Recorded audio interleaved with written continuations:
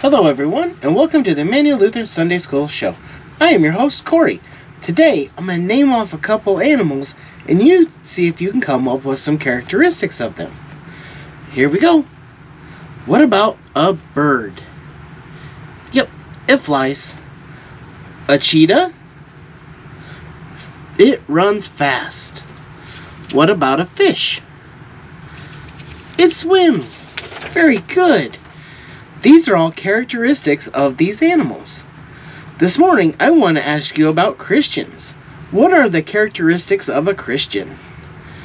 Jesus answered this question for the disciples in John chapter 13, verse 34 through 35. He tells us that his followers should be known for their love for one another. People should be able to look at you and me and know that we are Christians because of the love that we show for each other. What are some ways that we can show love for each other? Maybe a smile, a hug, a wave. Jesus calls us to love all people. He wants us to love not only our friends, but also people we don't know and even people who do not like us.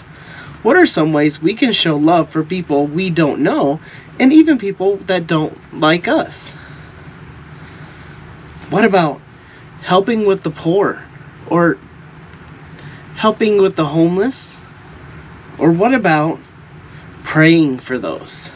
Yeah, I think those are good ideas. Now, before we say goodbye, let's fold our hands and bow our heads. Let us pray that God will help us to love all people today. Amen. So, until next time, my friends, be kind and do good. Bye.